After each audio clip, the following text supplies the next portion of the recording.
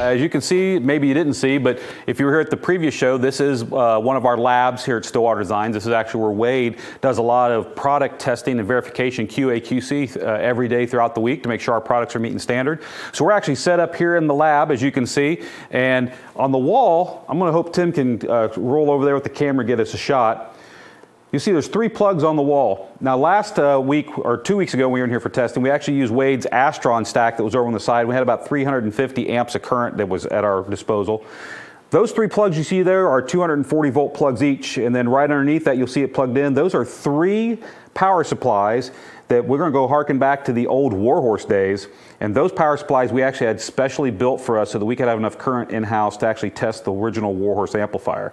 And those amplifiers are capable of 300 amps-ish, probably a little bit more than that each. So we're going to be able to turn all 3 of those on. That'll give us 900 plus amps on tap, and then to the side there we've got a couple of kinetic batteries on tap as well. So we have plenty of power, plenty of current here. We can run a whole lot more amplifier than we've got set up here on the test bench. And hopefully, as you can see, pan down a little bit there, showed the resistor load.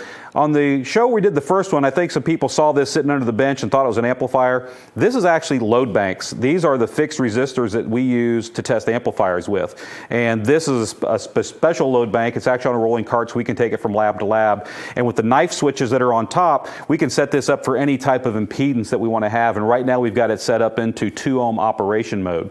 So this is taking the place of what a speaker would be if this amplifier was hooked up to it. So we don't want a speaker making a bunch of noise. We're just going to play into a fixed load, and that's what this is 2 ohm, very large fixed resistor banks, and that is up here, and that's connected to, sorry I'm looking at what I'm doing, not the camera, but we've got 2 KXA 2400 amplifiers.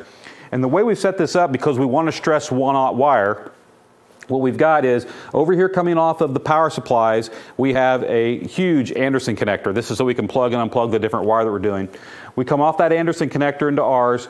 We're going through 20 feet of power and ground, and then we're coming up here to the table, and we've got 2 distribution blocks. The power goes into one, the ground goes into the other, and then it splits out of those with 4 2-foot sections of 100% 1/0 KICKER OFC wire.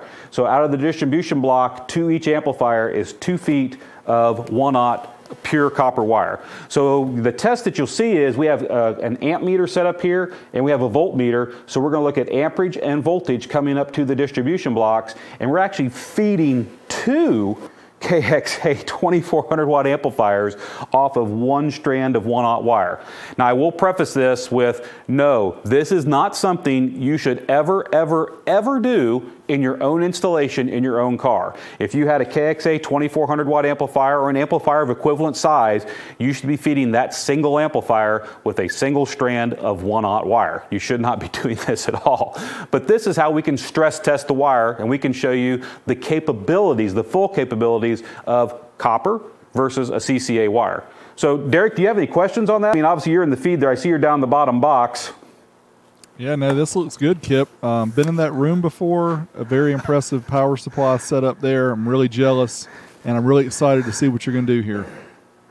I'm excited to see it happen too. Now, I will say, like we said over in the studio, we might smoke an amplifier, and if we do, folks, we're just going to have to move on down the highway and we'll get it repaired, and we'll do this testing again, because this is a very hard test on an amplifier. Just keep that in mind.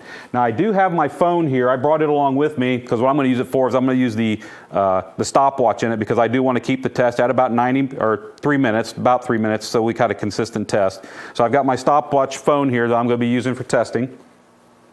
We have the amplifier set up. You know what we've got for power. We have the meter set up so we can look at current and we can look at voltage. And then we have 2 SMD amplifier. These are the AMM1 meters that will measure wattage output of the amplifier. The reason there's 2 is we have 2 amplifiers, and you'll be able to see right on here the power output of both amplifiers as we ramp up. And then we have a tone generator right here, and this is playing a 50 hertz tone, and it's feeding it into the input of both amplifiers. So I think I've got everything covered here as far as what we've got set up for testing. And so what we're going to do is I'm going to walk around there and I'm going to fire up the power supplies and bring the batteries online. And the first one we've got set up here is we've got the 20-foot power ground of the KICKER 1/0 cable that we're going to test first.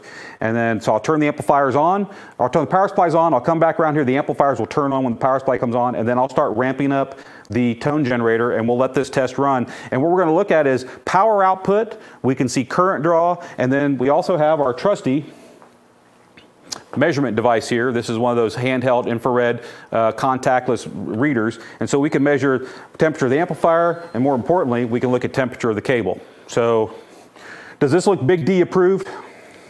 I approve. Only thing we're missing is the FLIR, but we'll get that for next time.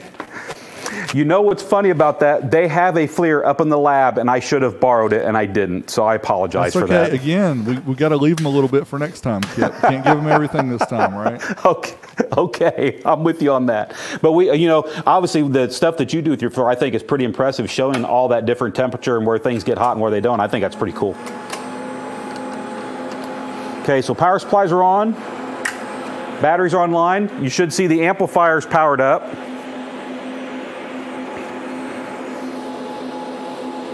Power, power, power, power. Oh, I'm not plugged in. Where am I plugged in? Okay, I'm plugged in. For some reason I'm not getting a reading here. Let me see. Oh, it's because it's on AC. Duh. That's why. There we go.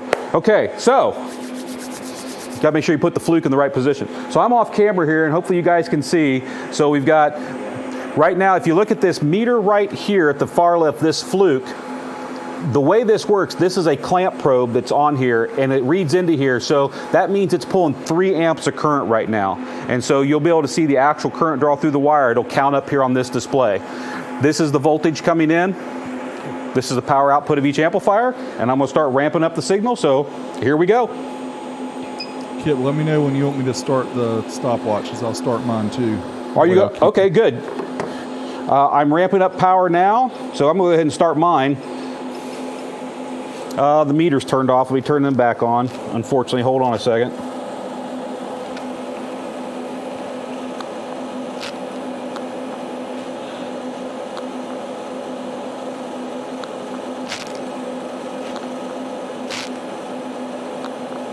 Okay, real-time power. There we go. So as you can see right now, there's 536 watts coming out of the KXA 2400 on the left, and there's 532 watts coming out of the KXA on the right. So we're pretty close there as far as having these gain match. That's pretty good. So I'm going to start ramping up.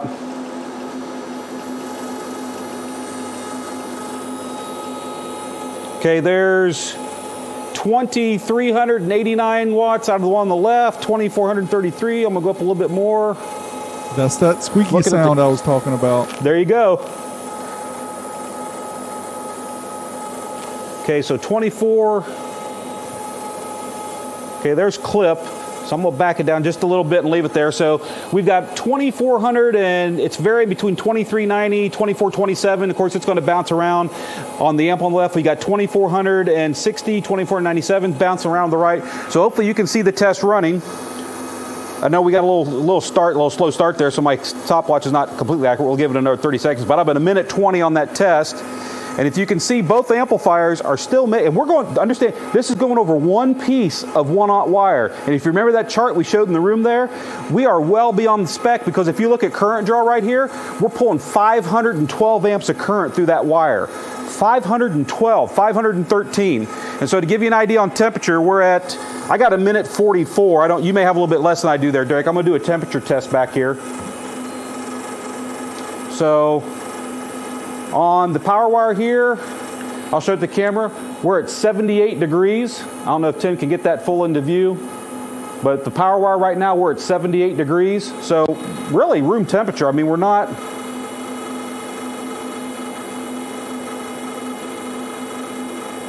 so there, we're at 80 degrees right now. I'll pull up here a little quick. So right now we're at 80 degrees.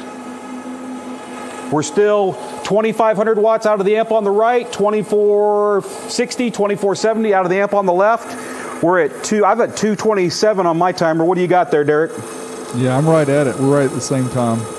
Okay, I'm gonna let it keep going. I do want to do a full 3-minute test here.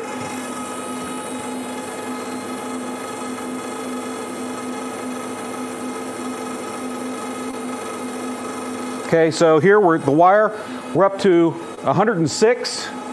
As far as temp on the wire, I'm at 106 right now. And we are still making 2,550 watts here. We're making 2,470, 2,500, 2,480. We're still making full output power from the amplifiers.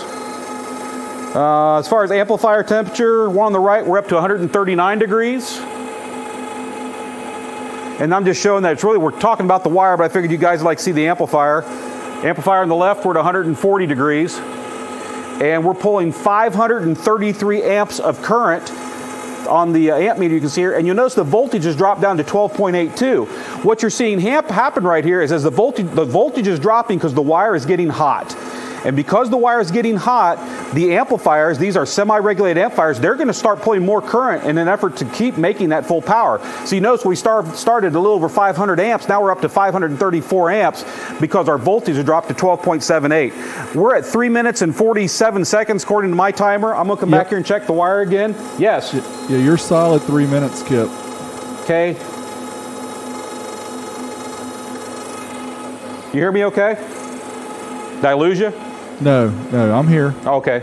Yeah, I'm just saying you've got a solid 3 minutes of the amp at full volume. So I'm going to bring that down now. Yeah, because I'm at 410 on mine. I know we got a slow start, so I'm going to pull that down. Because I do want to give the amplifiers a second to cool here. Maybe we can answer some questions or look at some stuff. But that was definitely a solid 3 minute plus run right there of making full power out of these amplifiers. And I'm going to come around here to the cable. And the cable is, I mean, it's warm. I mean, I'm not going to lie, the cable's warm. So I don't know if you can see that. The cable,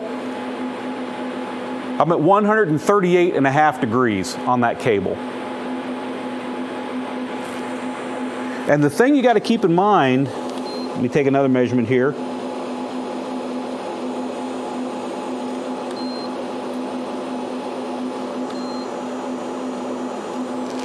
There's a reading, another one. I got 148. I've taken readings a couple different spots on the cables to try to get an idea what kind of temperature we're looking at here.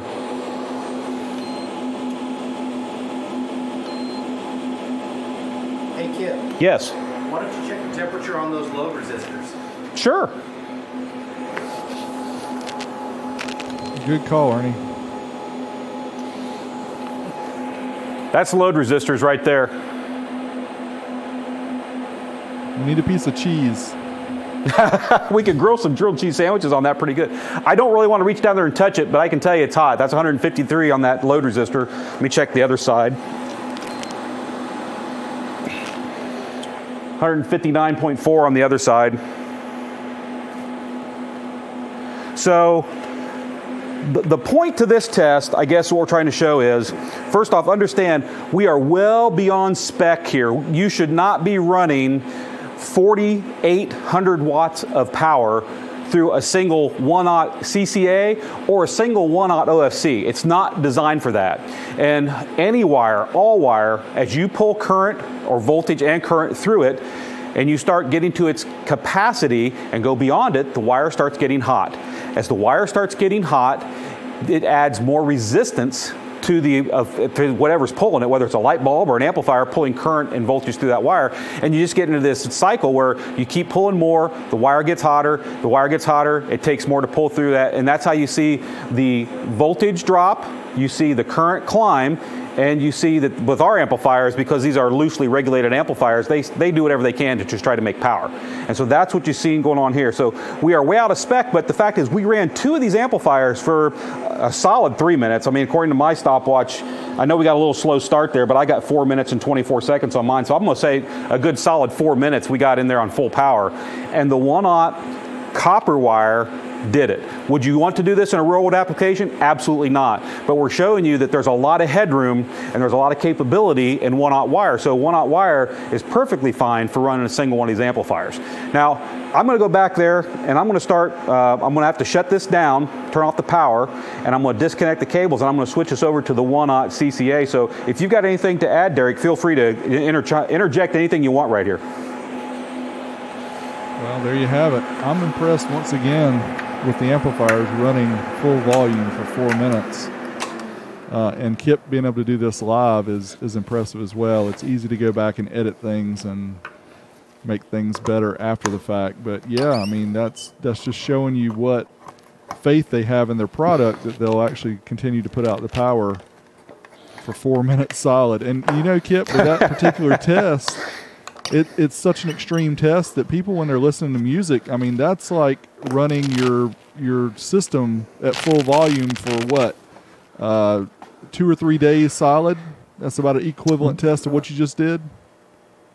Yeah, I mean, it would be quite a long time. What we do, and we talked about this on your 12-volt talk episode show, is we do this full power test on our amplifiers, and then they have to go through a 24-hour durability test back on the test bench that we showed you. Maybe on a future show, we'll go back and actually show that again, although it's in a couple of the tour videos that you and Dean have done. But those amplifiers go back there, and they have to run from cold. So an amplifier is cold with no temperature on it. It has to go from start and run at a 10 dB overlap from full output.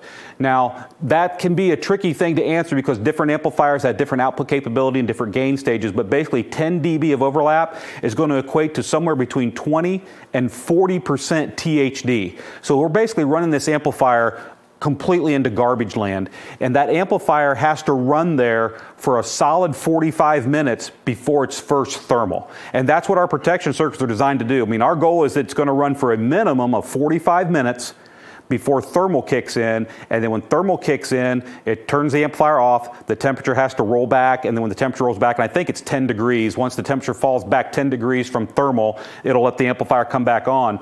And the now, from once it reaches that temperature, it doesn't mean it's going to run another 45 minutes, but it has to run for a minimum of 45 minutes the first time, and then it has to run for 24 hours cooking itself on, off, on, off, on, off. So it has to pass both those tests, the first 45 minutes and then cook itself for 24 hours for it to pass our design standards. So we think we have some pretty tough standards that go by. I would agree with that. I'm going to look at some of the comments here and see if anybody has any please do. Questions. Yeah, Gasman3, learn something new every show, which is agreed. I learn something new every show as well. You know, what's cool about this is we really, you know, all of us work for KICKER. So yeah, are we KICKER fanatics? Yeah, every single one of us here are KICKER fanatics or we wouldn't be here. But we're also audio enthusiasts. And so what we hope is that this isn't just an infomercial for our product. We really want to talk about the science behind wire, the science behind speakers, the science behind amplifiers, you know, talk about all that stuff. And then where we can show that we feel we make a great product, yeah, we're going to take that opportunity. We're going to toot our own horn. Of course we are. But understand, this test we're showing you, you could put any brand of amplifier and place these KICKERs you want and you're going to get the same results. As long as they make 2,400 watts of power, you're going to get these same results. So it's not just about the brand of amps, it's about the science of the wires that we're talking about. So keep that in mind. As long as they can do it for 3 minutes, solid. True. I'm just saying. True. We don't know about that. So hopefully Tim's been watching this on the camera. You can see. So what I did is I disconnected the 1/0 copper and set it off to the side, and of course it uses that big blue Anderson connector. I've plugged in another Anderson connector that's connected to this CCA wire, and so now I'm just going to, all I'm doing is swapping out the copper from the blocks for CCA in the blocks. And I know this is probably boring to watch, but we really wanted to do all this live because, and I'm glad you said what you said, Derek, is we're not hiding stuff here. There's no hokey pokey. If an amp goes up in smoke or something happens, we want everyone to see all this stuff happening live. We're not trying to pull the wool over anyone's eyes, and we're sincere about that. Hey, Kip, how light is that CCA compared to the OFC? I could pick up this roll of CCA and probably throw it to the moon compared to the copper. It's extremely light. I don't want to go out on a limb and give an exact measurement, but I would guess, speculate, just picking it up, this is anywhere from 1/3 to 1/4 the weight of the copper wire that it's connected. It's extremely light, extremely light.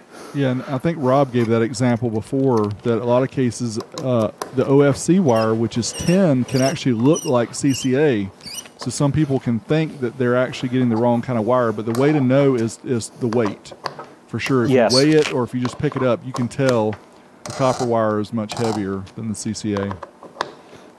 You know, and the opposite of that kind of happens for us, Derek, which is ironic, is our 100% copper, all of our wire is tin plated and has been from the, other than our value kits. Our value kits are not tin plated, but if you get into our PK kits or you get into our marine kits, we use all tin plated copper, and the reason we do that is for corrosion resistance. Whether it's under the hood of a car or in a marine environment, freshwater or saltwater, tin-plated copper is a necessity on saltwater marine. I mean, if you don't use tin-plated copper, it will eat itself up from the saltwater, that environment. So all of our wire is extremely durable under the hood if you look at the PK or the marine kits, because it's that tin-plated copper. So when people look at the outside of ours, they say, oh, that's aluminum. I'm like, no, no, no. Look, cut the end and look at the end. It's copper, and then it's got a very thin tin plating over it for corrosion resistance. Kip, I see some questions about the KXA 2400. People are asking if they're coming back. Are we having some stock issues on the 2400s? Here's what I think: we're far enough along that I can kind of give you that patented Kip wink, and I can say this: the KXA amplifiers are end of life. And there was supposed to be a new line of amplifiers to take the place of the KX amplifiers at the beginning of the year. And I'm not making excuses, I'm just stating reality, and trust me, we do everything we can to work through this, but the last 12 to 18 months with the pandemic, the slowdown in manufacturing, chip plants that have literally caught on fire and burned to the ground, container ships coming across the ocean that have literally lost thousands of containers into the bottom of the ocean, those are all realities as a manufacturer we're dealing with. So the replacement amplifiers for the KX are just behind, but they will be coming. And if you like KX, you're going to love what's coming to replace it. They are, and when we're ready, we're just a little too far out to do it, but when we're ready to let the cat out of the bag, we will do a unmasked live event, and we'll probably do it on a Tuesday, or we may pick another day of the week, but we will do an event where we're going to show everyone those and some other cool new products that would be coming that we would have normally showed at CES, but of course that show was canceled, and it's just, everything is just slowed down. It's taken us longer to get things done, but we're working as fast as we can. So unfortunately, these are end-of-life amplifiers. They're great amplifiers. I mean, if you can find one, I'd buy it and use it. They're great amps, but yes, there's a replacement coming, and we'll talk about it on the show when we can. See, once again, we learned something together here, because I didn't know that, so that's why I like being involved in these, because I can be just like you guys in the audience, but I'm actually here in person. Have to see my ugly bald head. Sorry about that. No, hopefully come tomorrow. I don't find a pink slip on my desk because I let that little bit of information out. But you guys are tuning into the show. We kind of feel like you're special guests, and so I feel comfortable enough. I know where we're at in the project development that I can let you know these are end of life, and yes, there's a replacement coming, and they're going to be awesome. Yeah, somebody mentioned already, anyway, in Crutchfield, it says that it's a discontinued item, so I think it's already kind of well known. Yes. So it just, trust me, we feel bad as a brand. We feel bad for our dealers and distributors because we don't have the replacement ready, but we are doing everything we can to get it there. And without making an excuse, because I don't want it to sound that way at all, these amplifiers, a lot of people don't know this, is the KX amplifiers, these actually have a DSP in them. So when you look at a KX amplifier, even though you see all these knobs on the front that you can turn and switches you can set for the controls, what you're doing here, you're simply talking to a computer that tells the DSP what to do. So it's analog convenience, but DSP precision. So these have a DSP in them. So everything, the crossover point, the gain control, all that stuff is done in a DSP.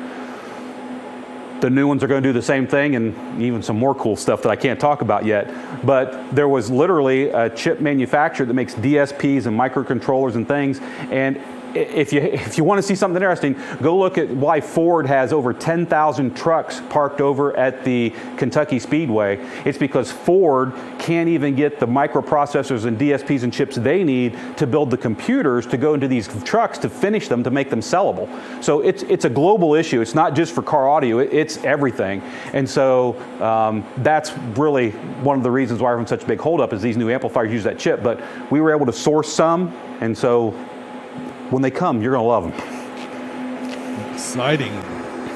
It is exciting. They are going to, and they, you know how you are about VU meters, Derek?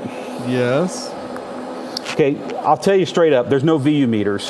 Oh, well. Hey, that's version 3. Yeah. You know, we can always kind of want it. Leave some of the cats in the bag. Do what? Leave some of the cats in the bag. There you go. It's VU meter. I mean, I can talk about VU meters with Derek. It's his thing.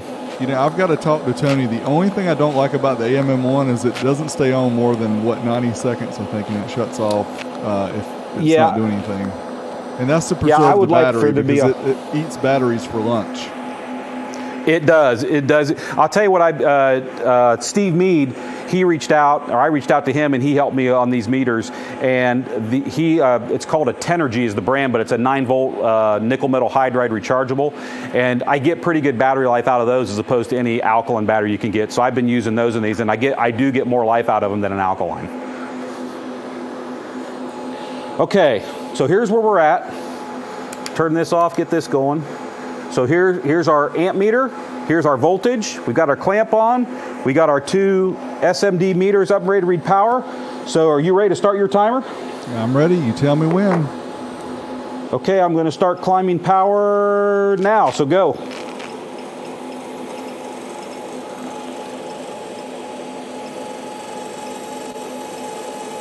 Okay, we're at 1,300 watts on the left, 1,300 watts on the right. Okay, I don't know if you just noticed, but both amplifiers just shut off. Did you see it? Yep, sure did. Okay, I'm gonna turn them down a little bit so we can get there, so they'll stay on. So I'm at 1,850 watts on the left. I'm at 1,850-ish watts. It's bouncing back and forth like they do. I'm at 13 volts. And you can see I'm pulling 365 amps of current. So you noticed over the 1-aught copper, we were able to pull 530 plus amps of current through it. It powered the amplifiers, and yes, it was getting warm, but it let both amplifiers make full power. I'm here, I'm gonna see if I can go up one more click. Okay, so there I'm at 1,900 on the right, I'm at almost 2,000, 1,980, there's 2,000, there's 19 some change, so I'm at 2,000 watts per amplifier. I'm drawing 429 amps through the wire. I'm down to 12.3 volts, and I'm just gonna go ahead, just out of curiosity, I'm gonna take a reading back here.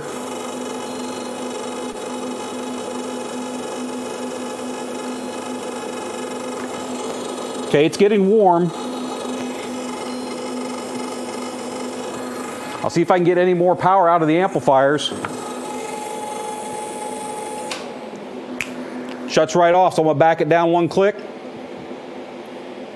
Let them kick back over.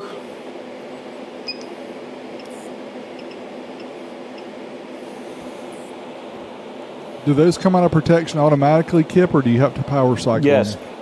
They should come out of protection automatically, unless the only time on these is it is possible on the KX line, because it's a DSP chip, is sometimes you do have to remove power and bring them back if they're into a funky shutdown protection mode, which they might be right now. That's why I'm looking here. I'm just going to roll see if they'll come back. Okay, there we go. I got them to come back when I remove signal completely. So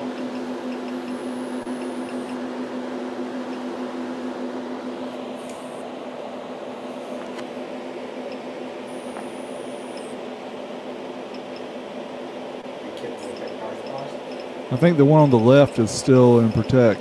Oh, there it goes.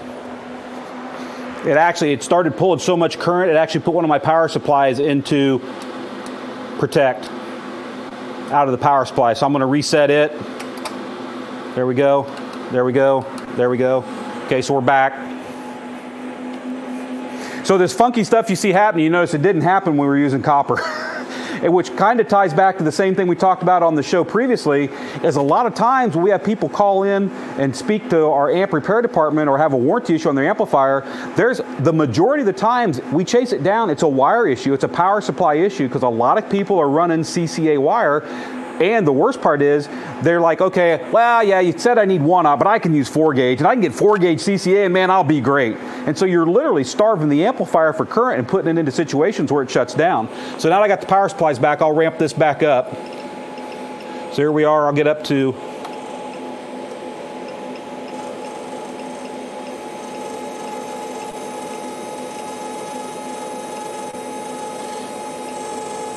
okay.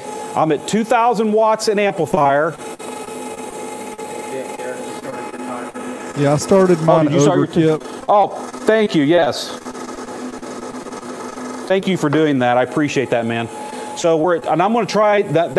I know you may not be able to see it on this scope I'm using, but I'm at 2.6. That's how much voltage I'm driving to the input of the amplifiers. And if I go to 2.7, they'll shut off. So what I'm going to do, I'm going to go over here and see if I can bring it up a little bit. So I'm going to go to 2.61.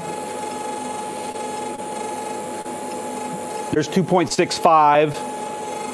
And you can see we're down to 11, we're already 11.8 volts. I mean, we're pulling 472 amps of current through the wire, and we're down to 11.8 volts. Both amplifiers are making right at 2,060 watts. And the power supplies just went into protection. So I'm going to ramp this down again. Reset the power supplies.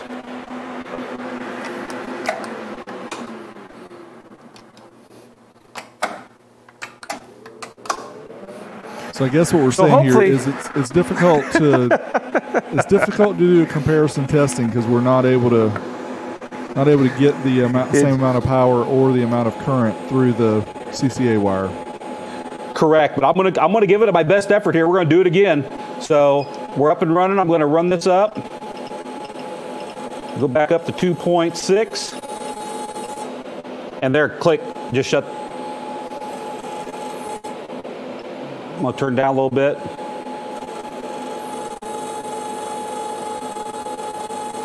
Okay, hit my start. So we haven't even been able to get a full 3-minute run out of these amplifiers at full power, much less anything else. Do me a favor, press the voltage back down and then back up and watch the 2 outdated wires in front of your power supplies. Over there? Yes. Okay, here.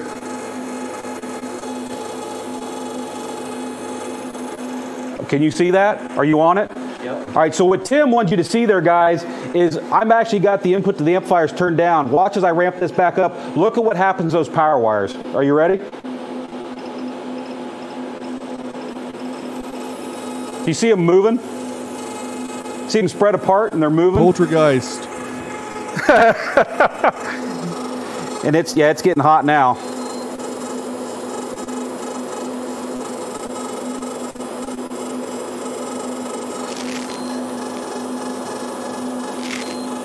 I think Kip, I think y'all's internet is probably breaking up just a little bit. Your quality has dropped a little bit on the camera. We can still see it, but it's a little bit pixelated. Okay, hopefully it picks back up here. We did notice earlier in the show that we were getting poor connection quality to StreamYard. But here, I mean, we're not making full power, and right now we're at 132 degrees on the wire. So hopefully you can see that on the temperature meter there. It is running. We're making, I got to turn this one back on. Unfortunately, it timed out. So on the amp on the left, we're making 1997. It timed out too. I need to turn it back on.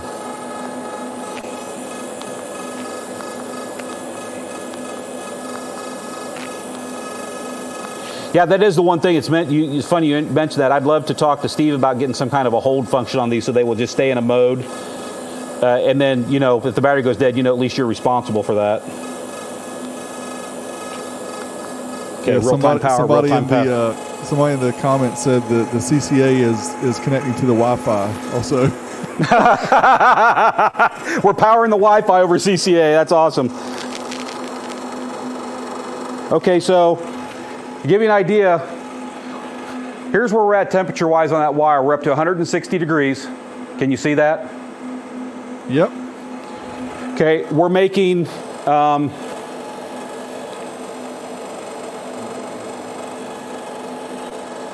we're making 2,000 watts on the left, and the amplifier on the right has actually went into protect.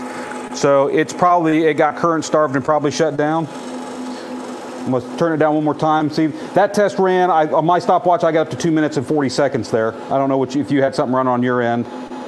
Yeah, I'm up to 350 now, so. Okay, so 350. So,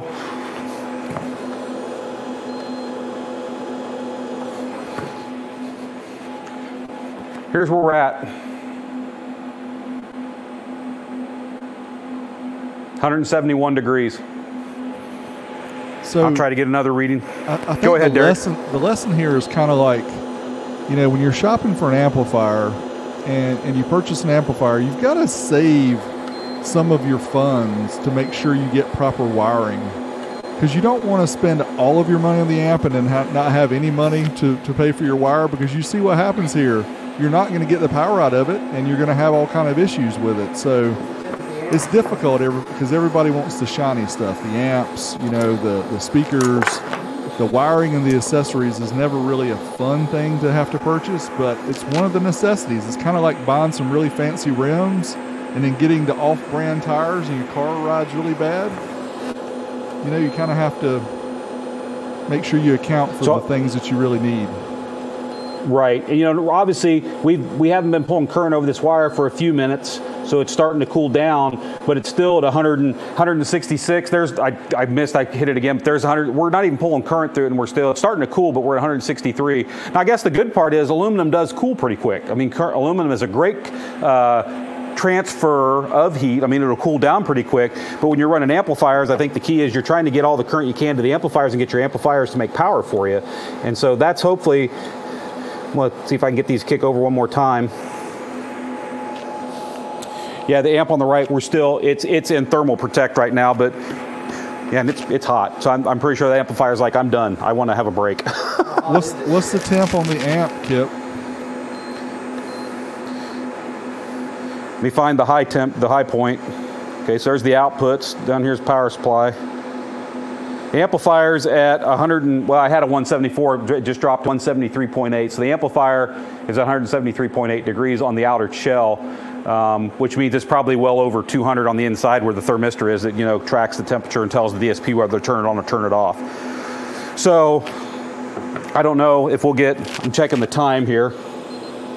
Okay, we got 10 minutes left before we get to 9. So basically, I don't know that we're going to get this amplifier to cool down in time to run one more test, but as you can see, the whole premise of this test is we are stressing the wire, but stressing the wire is what lets you see the limitations of the wire.